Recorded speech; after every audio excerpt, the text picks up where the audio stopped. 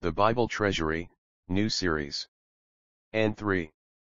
A monthly magazine of papers on scriptural subjects. Volume 23, Article 12. 1900 and 1901. Texts of Scripture misapprehended. There prevails among Christians a traditional habit of misquoting or misapplying God's word to ill result. For thereby is given divine authority to what he nowhere says or means. Let us examine some that are most common. To rescue Scripture from abuse, to expose any misapplication, to recover its just bearing, is a boon for which every believer should be grateful. A few of these errors may be comparatively slight in appearance, but others are of real and manifest importance. Mistranslations are added as a still more insidious source of error. Genesis 3 verse 15. The woman's seed to have the heel bruised but to bruise the serpent's head, is all but universally called a promise. But this is a mistake. It was a revelation of grace, and not even said to Adam but declared in judging the evil one. If at all a promise, it was to the second man, for the first was not then an object of promise but of judicial dealing because of his fall into transgression. Genesis 3 verse 19. In the sweat of thy face shalt thou eat bread. It is not merely thy brow as generally misquoted. The face furnishes a larger and more graphic expression of the fact. Genesis 32 verse 24. The wrestling is generally treated as simply to Jacob's honor in wrestling with God. But whatever divine mercy may have done in this as elsewhere, we have ground to know it well. It is certain that primarily it was the inverse, God was wrestling with Jacob. And he must wither natural strength and self-confidence as in the patriarch while strengthening him to prevail under the new name of Israel. Genesis 36 verse 24. This should be found a warm, or hot, springs, not mules, in the wilderness. Genesis 49 verse 10. Unto him, Shiloh, shall the obedience of the peoples be. It is neither of Israel, though this be true then, nor of the church now, but of the nations who own the great king in the future of his manifestation. Exodus 11 verses 2, 35 and 36. The real meaning is not borrow, but ask. There is no need to explain or apologize. Deceit did not exist. They asked, and the Egyptians gave. Exodus 12 verse 6.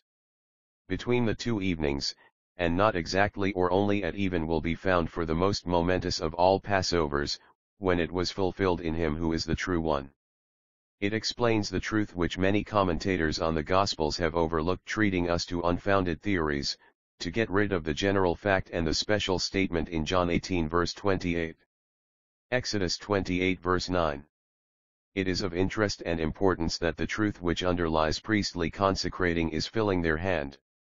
It is not holiness nor yet devotedness, however necessary and prized, but appropriating the precious sacrifice of Christ in its intrinsic excellency before God.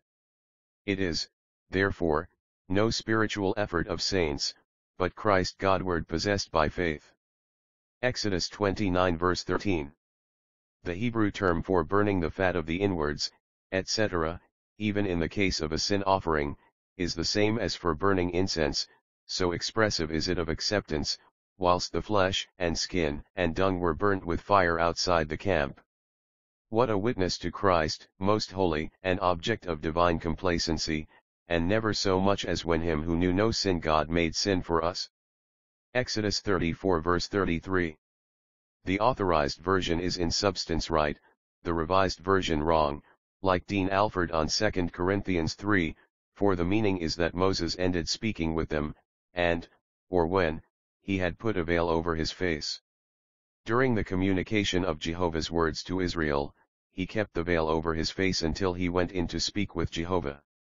So, when Israel's heart shall be turned to the Lord, the veil is taken away. But we all who now believe, with unveiled face beholding the glory of the Lord, which even Moses could not, only his back parts, are transformed into the same image from glory to glory, even as from, or, by, the Lord the Spirit. Leviticus 1 verse 3. This should be, not of his own voluntary will, but at the door, etc. for his acceptance before Jehovah. Leviticus 4 verse 3. The right meaning is if the anointed priest sin to the guilt, or trespass, of the people, that is, so as to bring guilt upon them. Leviticus 10 verse 6. This appears to forbid disordering, rather than uncovering, their heads, as mourners were apt to do. Leviticus 16 verse 1. It is not when they offered, but came near before, or approached, Jehovah. Numbers 1 verse 16. Not renowned, but summoned of the assembly, charged to take care of its affairs. Numbers 12 verses 2 to 8. How much deeper is the sense given by the literal force of the prepositions here? In verse 2 it is through Moses, and through us, not exactly to, though this was also true. But Jehovah, verse 6, in making himself known to a prophet, says, I will speak in him in a dream. Of Moses with whom he visibly conversed, he says, mouth to mouth do I speak in him. So it is in Hebrews 2 verse 1, and in Zechariah 1 verse 9. There was an inner dealing of a special nature shared by the prophets, whatever the privilege of Moses. Numbers 21 verses 1 and 14. Here we must omit when. It is unwarranted and gives a false sense. We should also translate, ver. 14, Vahav Supha, and the valleys, or brooks, of Arnon. Numbers 23 verse 15. Balaam does not say whom he expected, but simply I will go to meet yonder. In fact Jehovah met him, in verse 16, as it is said God did, in verse 4. But he was used to enchantments under Satan's power, whatever the pious pretensions by which he deceived. The false prophet was by a miracle forced to utter true prophecies. Deuteronomy 2 verse 13. Carefully omit the unauthorized insertion, said I, it is really the word of Jehovah, not what Moses said by the way. Deuteronomy 33 verses 6 and 25. This should be in its last clause, and let his men be few, as indeed it was. The latter verse should be iron and brass shall be thy bolts, or, bars, and thy rest, or, old age, as thy days, a very different meaning from a resource according to the need of one's days, as it is so often applied.